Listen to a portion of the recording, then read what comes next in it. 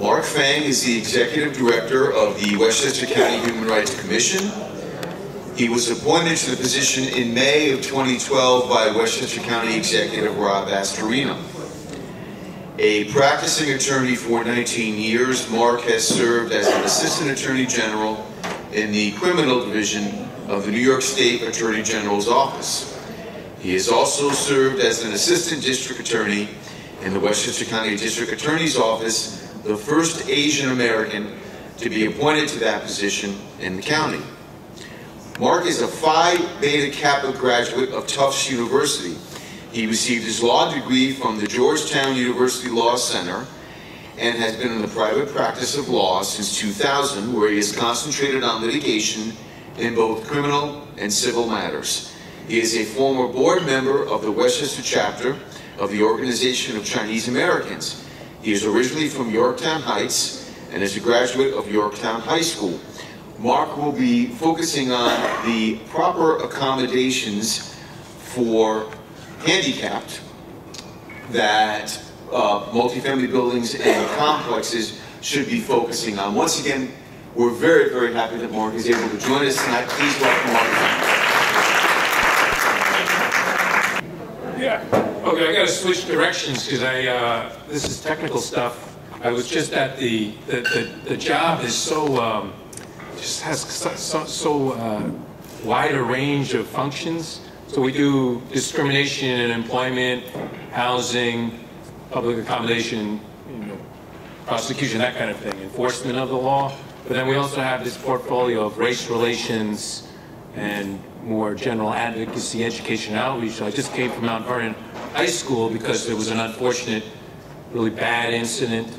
You might have seen it in the news with the tweeting, racial remarks after a basketball game.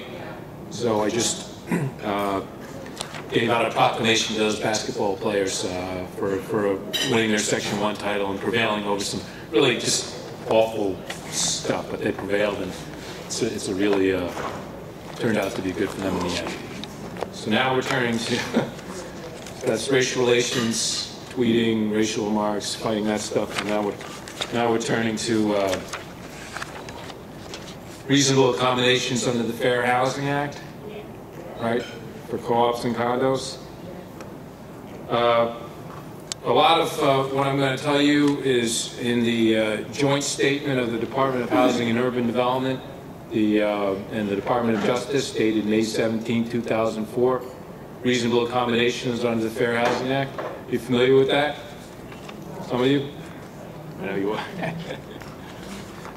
I'm just going to go through it, and then maybe afterwards we can talk a little bit about it and go over some of the issues. I may not have all the answers for you, but you can always come to my office or call me. So reasonable accommodations. I'll just give you some background on that. So that comes from the Fair Housing Act, Federal Fair Housing Act, and its amendments. There's a change, exception, or adjustment to a rule, policy, practice, or service that may be necessary for a person with a disability to have an equal opportunity to use and enjoy a dwelling, including public and common use spaces. So there, the key you got to look at there, that's in contrast to reasonable modification, right? That's enough. We decided to just take a look at reasonable accommodations today. We'll do another session with reasonable modification. But just so you can distinguish, a reasonable modification is a structural change, like a ramp or something like that, made to the premises, whereas a reasonable accommodation is a change to the, or exception or adjustment to a rule, policy, practice, or services. Generally, under the FHA, the Fair Housing Act, which we follow, the County Human Rights Commission follows because we're a partner with HUD under, it's called the Fair Housing Assistance Program. We receive money from them for prosecuting fair housing cases. Under the Fair Housing Act, the housing provider is responsible for the costs associated with the reasonable accommodation unless it is an undue financial and administrative burden. So we'll go through some of those, dig a little deeper on some of those key terms there. I'm going to go through this kind of step by step. It's an excellent document. If you want a copy of this at some point, just tell me, and we'll give you a copy. I didn't make too many people here to make that many copies for tonight, but I used to do criminal law too, and there's something called the sentencing guidelines. And the reason why I bring that up is because in the sentencing guidelines, they have these examples at the end of the sentencing guidelines, and those can be cited. They're almost like case law. You can use those illustrations and compare them to your own situation. And it's similar here. Here they run through different aspects of the law, and then they have these examples, very colorful examples.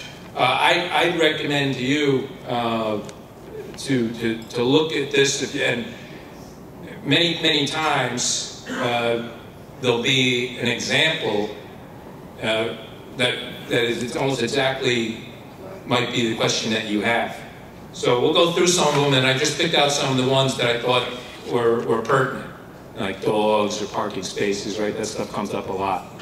In our own agency, those are many of the cases. Emotional support animals, parking spaces, that make up a lot of the cases. Just to let you know what our cases, when we get them, we first see if there's a prima facie, if the complainant can articulate a prima facie case of discrimination. And if he can do that, then we'll file a complaint against the building and the owner. Once we file a complaint, then we'll do our investigations, very thorough. We have just got another investigator on board, so we have our own special staff for fair housing. We've got 2 investigators and another director of fair housing. His name's Josh Levin. Then we will investigate. We'll bring witnesses in, interview. Maybe we'll go out to the site, and then we'll make a determination of whether or not there's probable cause to proceed with the case. If there's probable cause to proceed with the case, then the case will be sent out to an administrative law judge for a determination of whether or not our law was, our fair housing law, the county's fair housing law, was violated. An interesting thing about the fair housing law in the county, we have a 5-member board that make up the fair housing board, appointed by the county executive. They vote on these cases for probable cause to determine whether or not there's probable cause that our laws have violated. And their vote will determine the probable cause. So we send up, we make a recommendation, and then they'll vote on it. The chairman of the Fair Housing Board is Jerry Ruderman. Some of you might know him. He's a lawyer in the county. You can also see the other members of the Fair Housing Board. They're on our website.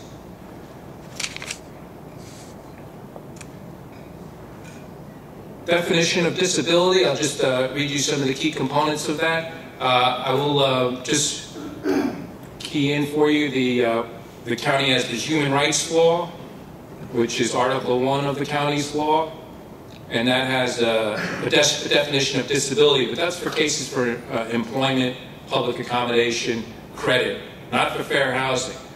And I looked,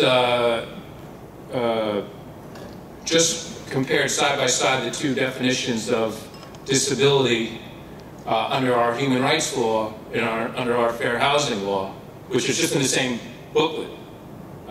You know Barry, right? When you were there from the commission, were you chairman of the commission? Chairman of the commission. But the definitions are different. They're subtly different, but they are different. So if you have a counsel, in-house counsel, or an attorney, you got to be cautious of that. And also subtly different than even you got to look and just don't assume that disability, means what it means, and if you see it in one place and not the other. You got to really go back and look at our law. So, disability under our law, I'll just read it, shall mean, well, first of all, human rights law, that's for the employment and the public accommodation, means a physical, mental, or medical impairment resulting from anatomical, physiological, genetic, or neurological conditions which prevent the exercise of an unimpaired bodily function or is demonstrable by medically accepted clinical or laboratory diagnostic techniques, et cetera, right? But it's different than the Fair Housing Law, and you'll see it right away. A disability under the Fair Housing Law, 700.20d, shall mean a physical, mental, psychological, or medical impairment resulting from anatomical, physiological, et cetera, et cetera. So it's a little bit different. That psychological word's not in there. What's the consequence of that? I don't know. We'll talk. We can get to that, but maybe let's get a case to see it. But my point here is it's different than the other body of law, the main body of law. Fair housing law in the counties is new, so we haven't had a lot of cases. So that, in terms of precedent and that kind of thing, only since 2008, 2009. A couple of them have come up to the appellate division. Our cases would get appealed to the Supreme Court Appellate Division under Article 78.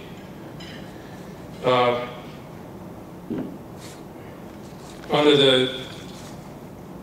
the Fair Housing Act, Federal Fair Housing Act, defines a person with a disability to include individuals with a physical or mental impairment that substantially limits one or more major life activities. Physical or mental impairment would be such diseases as, or conditions as orthopedic, visual, speech, and hearing impairments, cerebral palsy, autism, epilepsy, muscular dystrophy, multiple sclerosis, cancer, heart disease, diabetes, AIDS, mental retardation, emotional illness, drug addiction, and alcoholism. I think more to the point, rather than remembering what I'm saying, is it's all in here in this joint statement. So, like I said again, this is almost like a real valuable manual, along with maybe the case law that you get, but a real valuable manual that can show you, give you a roadmap for the situations you might face. Substantially limits, again, they describe that, suggests that the limitation is significant or to a large degree. Major life activity, they define that, means those activities that are of central importance to daily life, such as seeing, hearing, walking, breathing, performing manual tasks, caring for oneself, learning, and speaking. Because, when I do my cases, when we go to analyze for probable cause and investigate, we're going to use this and the examples in this. So that's why, this is a great source. Go over some of the other ones here.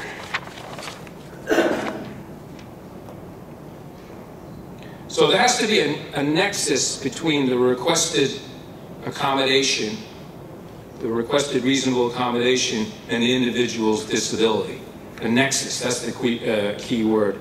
And I give you some examples here. I'm just going to go through 3 of them because they're very common. Kenneth sent me an email about one of these that kind of matches on the parking spaces. Where's Carl? Carl's not here today? Yes, I'm glad to do okay. I was going to have him stand here so he could bail me out. That's why he didn't come. Right. So example 1 is a parking situation. This is a common occurrence. I'll read you the example that they give because it's a good one. It just goes right to the point.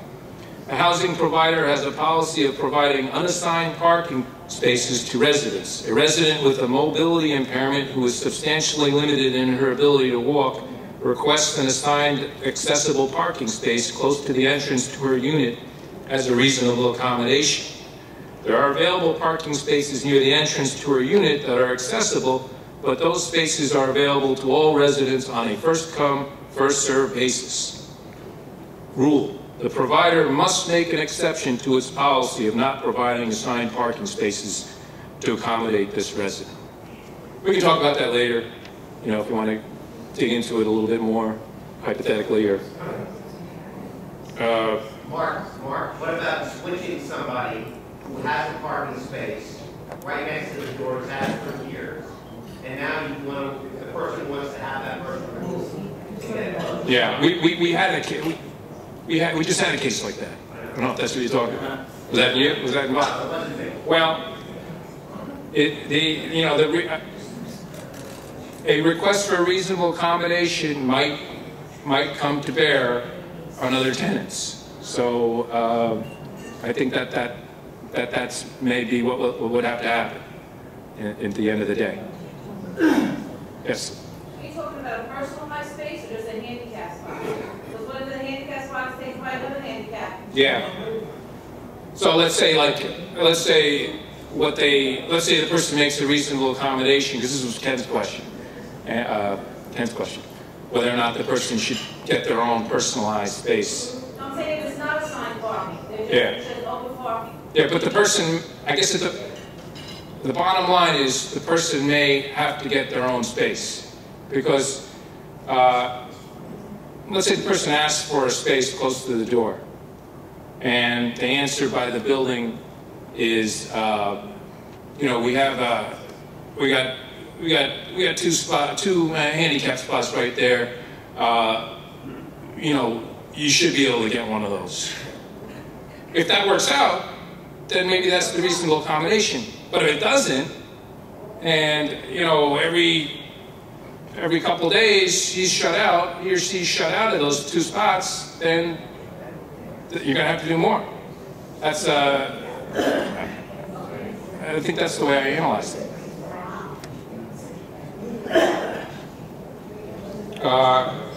No pets. This is another example. A housing provider has a no pets policy. A tenant who is deaf requests that the provider allow him to keep a dog in his unit as a reasonable accommodation.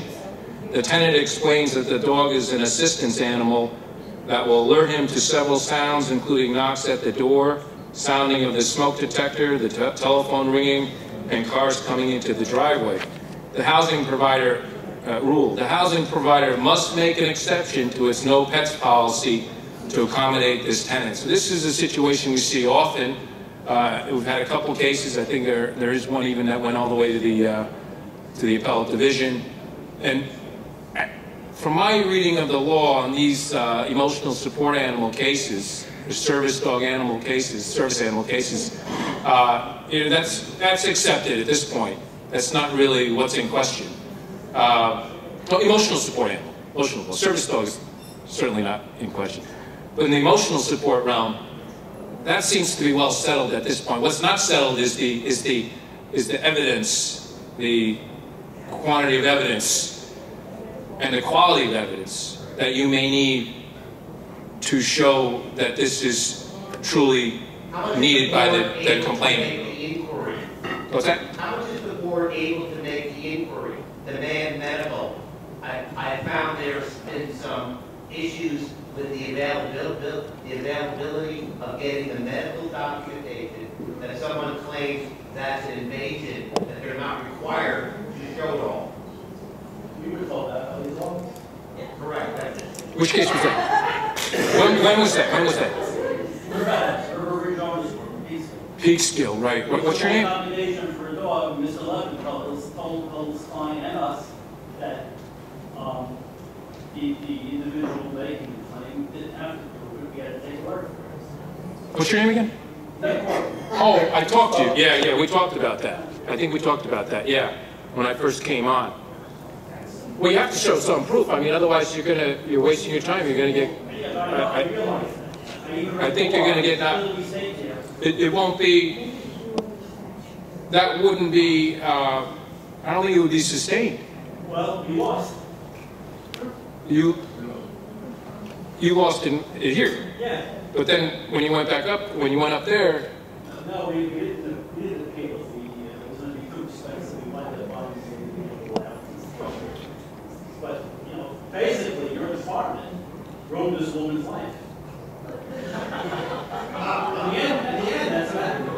Yeah, well, my roadmap for those cases is going to be the Appellate Division, Second Department cases, and there's a number of cases on that. I don't have them handy here tonight, but that will be my roadmap for how we'll proceed, in terms of what evidence we're going to require to show the emotional support animal cases. I think that the problem is that's being discussed now about the evidence is precedes when they file the actual claim. They would have to produce the evidence in a claim. But often what happens is, in my experience, the person threatens it. They get a lawyer, and the lawyer writes a letter. And then we respond, we say, well, show us the evidence. And what this gentleman was saying was, well, we don't have to. And then they go. So the board isn't given a fair shot at trying to resolve the problem before it's a problem. Mark, just repeat The question? Yeah, and so I think there should be some requirement that before it gets to you, they have to make a good faith effort with the board. Before it gets to me, or before? In other words, you shouldn't hear a case if they have not been forthcoming to a board so they can make a fair assessment.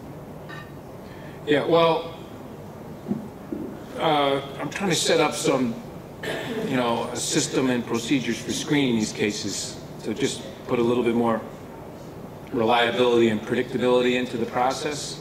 The housing's a different situation because we have HUD requirements, but I agree with you on that.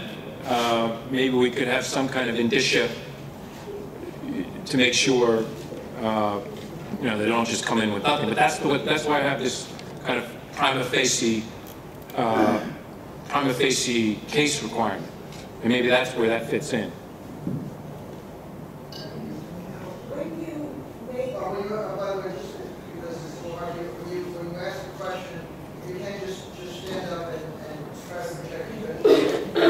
When you make this case law indices, what about a situation where an apartment building charges security for an animal, and you have a fairly impoverished tenant, and that tenant is requiring an emotional support?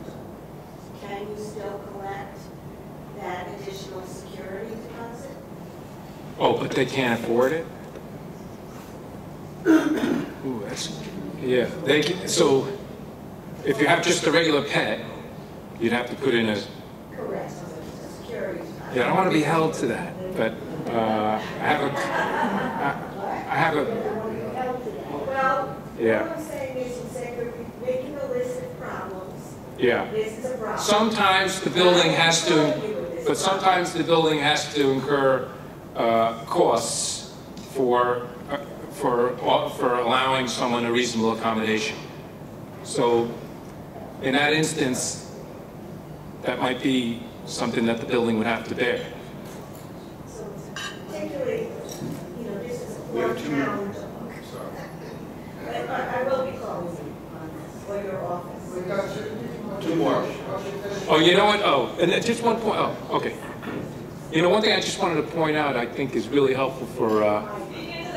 Yeah, one thing you'll see in this this document, the joint statement, that I think is very interesting. I think a lot of cases would help a lot of building owners, and it's in the document here. It's not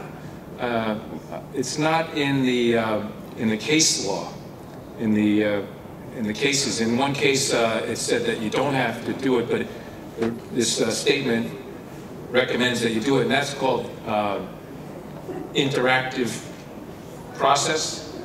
You familiar with that? So in the employment realm, that's required. If in the disability law, if a person asks for a reasonable accommodation in employment, there has to be an interactive process between the employer and employee, and it becomes a question of fact whether or not they engage in that. I'm just bringing this up because I see a lot of cases like that where that doesn't happen, and I see that in the housing realm too. And if you look at the cases, it's not required. But if you look at this joint statement, they strongly recommend it. And I think I think it would go a long way for you guys or your clients to think about engaging that interactive process and having that record of that. That's just something that jumped out at me when I was doing my review for this presentation. I got the event right here. We're coming up on 8:25. I appreciate your time. We usually wrap up on 8:30, so these two young ladies here had their hands up before this. Okay. So we'll take this one, and then they do it for the evening, at least for now. But anyway. Oh, I just okay. had one question, what you said before. You had said that to make a reasonable accommodation, someone wanted a dog, so like someone knocked on the door, or if the phone rang, or if the smoke detector came off. Yeah. Not for comfort, just for those specific reasons. Yeah. What if the board or the building installed a light that comes on when you knock on the door, a light that goes on when the phone rings? Why do you need a pet? That might be how it plays out, but Well, they say there's no, we want a pet. well, they'd have to show. Yeah, they would have to show that they'd have to show the nexus between their disability and the need for a pet versus some other alternative. But it's funny that there's also language in here that says that the disabled person would know the best of what he needs. Disability, would you offer to put it in the light for these other? You'd also have to, yeah. But then I guess you'd also have to show. We go into all the factual balance. Why not a pet? What's the burden on? Because you requested specifically for the doorbell, the smoke detector, and the phone. That's why not a pet. It could play out like that. Could play out like that. I was going to ask this question, but some of the discussion around the tables that has been sparked by your presentation makes me think that I'm asking this question for a bunch of people in the room. And that is, did your office spend any time discussing how to avoid being a tool for people who just want to be exempt from the house rules that they've signed off on, they knew they were buying into, and now they don't want to adhere to the detriment of other shareholders who are living around them because the accommodation that they want, which I would call preferential treatment, that they want is to the detriment of the peaceful enjoyment of other people's homes. That's my question. You guys I can't believe I'm ending up today being called a tool. I have no nicer word for it. Your office, not you. Yeah, well, I think actually if you, and I'm very conscious of that, of the reputation of an agency like this. And I think that's why we're trying to instill very reliable screening for the cases. And you'll see, I think that'll play out. And also I think if you look at the statistics, not everything that walks in the door gets a complaint filed. A very, very small number get a probable cause finding. If you look at the stats, especially since I've been there, we haven't even had a hearing on a case yet. Just about we haven't had any hearings. No hearings in 2013. When did you walk in the door? May 2012. Okay, well, I think a lot of people in this room can tell you what might have preceded your presence. And we're very scrutinizing. I mean, if we find something that it has probable cause and is a violation of the fair housing law, we're going to proceed with the process. But if you look at the stats, it doesn't really bear out to what you're saying. Mark, just to wrap up, because we're coming up on 8:30, you were referring to that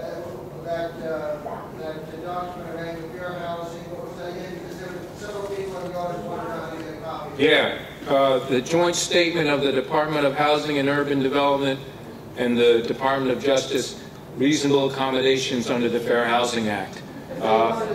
May 17, 2004. Yeah, I could email it to you. Why don't you give your number and email for Gordon? Okay. I'll give you my email. So M like Mary or M like Mark, CF8, the number 8, at westchestergov.com. Say that again. MCF8 at westchestergov.com.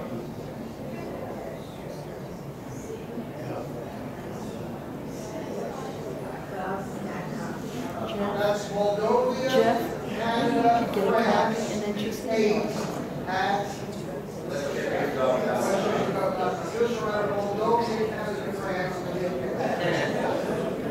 Albert, Dorothy Finger just had a pretty good suggestion. Mark can email me the document, and if anyone wants a copy of the document, you guys email me, and I'll be happy to send that. Our hero. That's right, that's true. But you know my email is Jeff. Yeah, Jeff@buildersinstitute.org.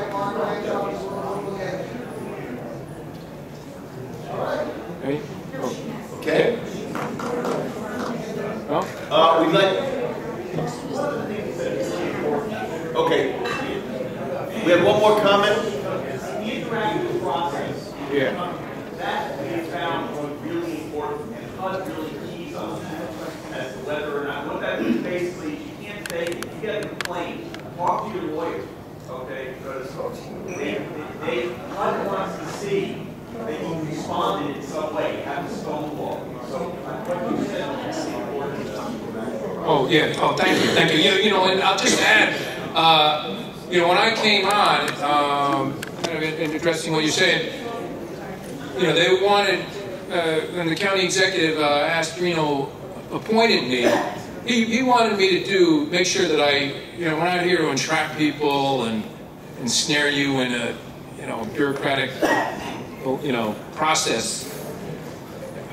We're here to educate, and sessions like this, that's why I bring up the interactive process, because I know that would help building owners for the record when you're faced with allegations, but other things too. But we're here to be proactive and be informative and let you know how you can avoid a problem and how you can best, stiffen your hand when you do have a problem. So that's one of the mandates that, one of the charges that the county executive gave me. So maybe it's a new direction, I don't know. But we're conscious of what you say. Mark, I have one question for boards. Question me as their attorney, say you're allowing a petting. We came to this building because it's a no-pet building. I have an allergy. Why aren't you making a reasonable accommodation for me? Because that cat or that dog is affecting me now, and I need a reasonable accommodation. So the board is damned if they do, damned if they don't, and I presume that your organization does some type of balancing act, weighing the equities of which disability is worse, and who should be more fairly accommodated or somehow. But the boards are at quandary or at annual meetings and people say, I am allergic, I have to sell my apartment because you allowed this dog. It's not a good, there's no winning answer here. Does seniority count? I only No, 4 years. it doesn't. No, it doesn't, but the house rules should be the guiding principle. If somebody bought into a building that said no pets, then if somebody's gonna have to sell their apartment in order to live comfortably, why should be the person who's living by the rules and has to now suffer with some reasonable accommodation in somebody else? Because we're required to make reasonable accommodations for the handicapped and disabled. We are a civil society, and that's what civility brings. We are required to help the less advantaged, and that is what we're supposed to do. Albeit, it sometimes has a opposite choice. So let's let him answer the question. What happens in that scenario? Well, there might be some tipping point where, the reasonable accommodation that the person's asking for is a threat to the health and safety of the other occupants. Then that would affect the calculation. We had that situation. exact situation, they said, well, in that case, you have to make reasonable accommodations for both of us. So be careful what you ask for. Right. By the way, what you should do is ask that person whether or not it's free to get into that. A lot of times we'll find out how you need to do that.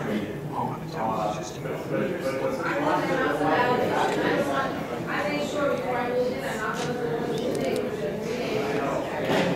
I take out your role because somebody has a desk. That's what people